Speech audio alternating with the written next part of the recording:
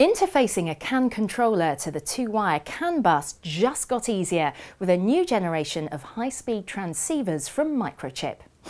These robust transceivers give you an industry-low standby current of less than 5 microamps, increased EMC performance with an ESD capability of up to 14 kilovolts, and of course, at these performance levels they meet all global automotive EMC and power budget requirements.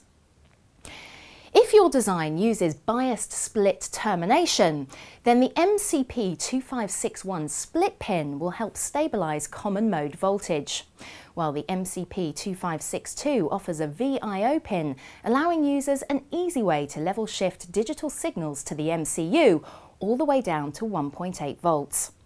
This is the lowest in the industry and offers customers a simple solution when using lower VDD MCUs in a CAN system.